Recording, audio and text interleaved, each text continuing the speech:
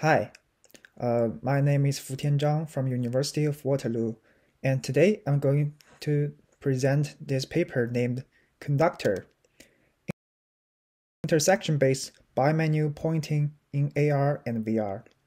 This work is done together with the supervision of Professor Keiko Katsuragawa and Professor Edward Lank. Pointing is an elementary interaction in VR and AR environments. And to effectively support target selection, techniques must deal with the challenges of occlusion and depth specification. This picture shows an example of such challenges. The yellow target in the further cluster was occluded by the target in the closer cluster. And previous work has explored several ways to handle occlusion problem. Techniques like depth ray and Raycursor use a cursor on the ray to indicate the depth. The idea is intuitive, but they may require careful control of the cursor with transfer functions. And some techniques would provide an explicit second confirmation step. For example, flower ray would spread the occluded target, which allows users to reselect. An outline pursuits check users' eye movement and also put a moving dot on the outline of the target. Targets will be selected when the eye movement matches the dot trace. They can be precise, but it is also time-consuming. An intersection-based selection was also explored by researchers. Smart rays, for example, allow users to reselect from another angle, which again require two careful selections. And ICs using the closest point of two rays, which is very hard to control, since a small angle change in height could also lead to a large displacement. I'm going to talk more about Raycursor, a competing technique which we are going to compare later in the user study.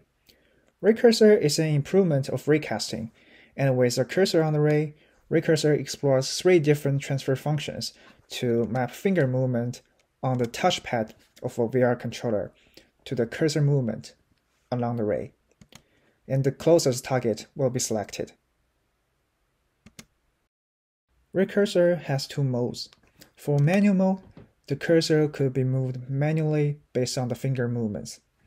And for semi-automatic mode, the cursor will be automatically moved to the first target on the ray, and the user could also adjust the cursor manually. In this paper, we propose Conductor, an intuitive, plane ray intersection-based 3D pointing technique where users leverage bimanual input to control a ray and the intersecting plane. As shown in this picture, there is a plane attached to the non-dominant hand, but it's invisible to users to avoid blocking users' view. And also, there is a ray attached to the dominant hand. And the intersection of the plane and the ray will be used to specify the depth of the ray. And we also have this dotted line connect the cursor and the non-dominant hand to provide some visual feedback for the users. And that means the conductor provided us a mechanism to directly point on the ray. And here is a more detailed video to explain this technique. And we can see the ray from the dominant hand and the plane on the dominant hand, and also the right cursor in the intersection of the plane and the ray. Conductor also has two modes, a manual mode and a semi-automatic mode. For manual mode, a cursor is placed in the intersection of the plane and the ray, and the target closest to the intersection will be selected. And for semi-automatic mode, only the target on the ray and closest to the intersection of the plane and ray will be selected.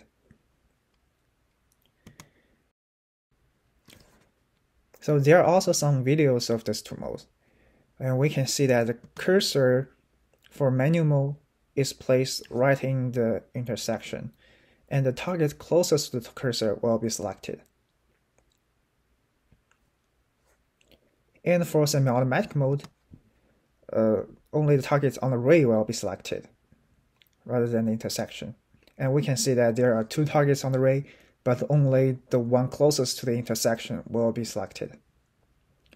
We can also tell from the video that the depth specification, which is using the non-dummy hand, could be done together with the dominant pointing, and which is time-saving and also intuitive, since you just need to point the approximate place of the target. Okay, so now let's talk about the experiment. And the task is to alternatively select targets from 2 clusters of balls. Like here. The technique here and here is semi-automatic conductor. And for experiment settings, we have recruited 12 participants. 10 of them are male and 2 are female. And we also have 4 techniques, which are manual conductor, semi-auto conductor, manual Raycursor, and semi-auto Raycursor. And we also have 2 density settings, which are 15 targets per cluster and 40 targets per cluster. And we also have 2 size settings, which are 4 centimeters and 8 centimeters. So overall, we have 432 data points per participant. And note that the settings are almost the same as setting in Raycursor experiments, and so we can get to this rough idea of the performance. And also we are using Oculus Quest rather than HTC Vive, so we are not using touchpad rather but the joystick on the controller. And occlusion could happen in 2 ways. The first one is within cluster, like this one, and also between clusters, like this. So factor sizes and the densities could also be the main influence of the inclusion, since like a larger in size and the higher densities could also increase the occlusion. And now let's see the result. So for task completion time, overall the conductor technique was faster than the corresponding Raycursor variants. And focusing specifically on the semi-automatic techniques, semi-auto conductor was 21% faster than semi-auto Raycursor technique. And manual conductor had a similar advantage over manual Raycursor.